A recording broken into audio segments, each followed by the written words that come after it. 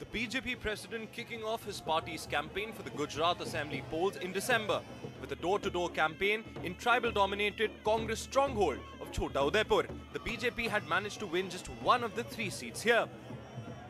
With barely some months left for the year-end, all-prestigious electoral battle in Gujarat, the BJP has hit the streets. In fact, the national president Amit Shah is himself carrying out a door-to-door campaign. મજબૂત ને જોજો પહેલા હું આવ્યો છું તમે એવું ના કરતા પછી પાછાથી કંઈક નબળું નીકળે. From visiting homes to the mandatory political photo op, lunch at the house of a tribal Popat Vasava.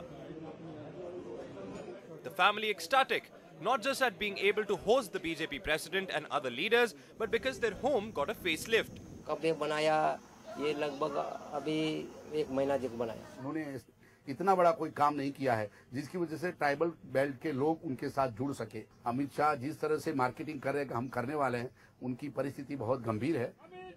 With its traditional vote bank, the Patel voters slipping away, the BJP is looking at other politically significant communities. Tribals constitute 15% of the total electorate, and their vote will be critical in as many as 27 constituencies, which could explain Amit Shah's choice of venue to kickstart the Gujarat campaign.